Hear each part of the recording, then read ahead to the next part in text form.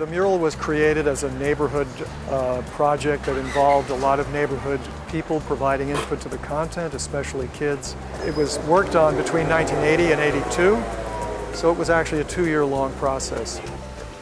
The front left panel, which is the most prominent and most important, features Victor Jara, the famous Chilean singer-songwriter, who was arrested in 1973 when the Pinochet dictatorship took over in Chile. In the stadium where he and thousands of others had been thrown as arrestees, they broke his hands and they killed him. The stadium is now named after Victor Jara, and he's singing a song with his name on the library. The back wall features the neighborhood history, starting with Native Americans, and goes forward to the then present. On the side is a panel that honors working women. It also has hands, different races clasping in friendship, and honors Arturo Duran, a kid who was killed in what was at the time considered to be Latino and Filipino tension. It lasted a good long time, 30 years, with what looks like essentially no maintenance.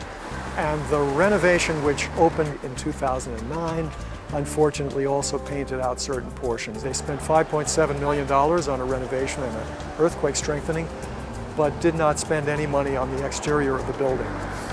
So the Library Commission decided that the entire mural, all 3 sides, should be completely painted out and replaced on 2 sides, so brand new murals are intended to go up. And they did not discuss the cost, but research showed that the cost was to be more than 10 times the refreshments cost. There was a so-called community process, which is frequently cited as the reason why, even if we don't agree with the decision, we should go along with it. And in fact, the community process was a very closed process and a very anti-democratic process. They met with no publicly announced meeting dates and times, so that nobody was able to observe or certainly comment on anything that they were doing. The library had planned to put up scaffolding on June the 8th, a Friday, and to begin paint out on the following Monday, June 11th. Unfortunately for the library, they didn't pay attention to the California Art Preservation Act. The city has to provide 90 days notice to an artist whose work they want to destroy, or if the artist has died, the heirs. And the library had simply not notified the artist died in 1996, but has a sister living in another state.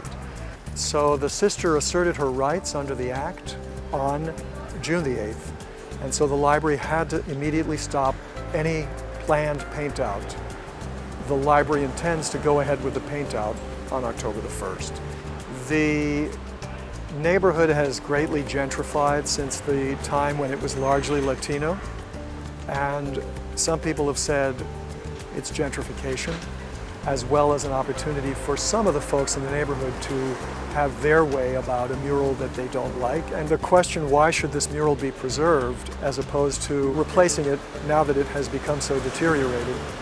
The refreshment clearly would be a lot less expensive than doing a replacement. But the real reason is that, number one, it's a valuable mural with tremendous charm, beauty, and content. And it has a history in the neighborhood.